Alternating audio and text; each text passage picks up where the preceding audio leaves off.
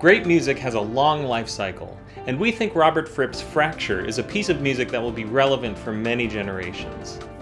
Robert has written specifically about Fracture, saying that younger generations should take the challenge of playing it. He's also said that Fracture is impossible to play. But is it? We found 37 players from around the world who are taking the challenge to make the impossible possible. We're very grateful to all the participants and to those who've supported this wonderful collaborative event. Enjoy!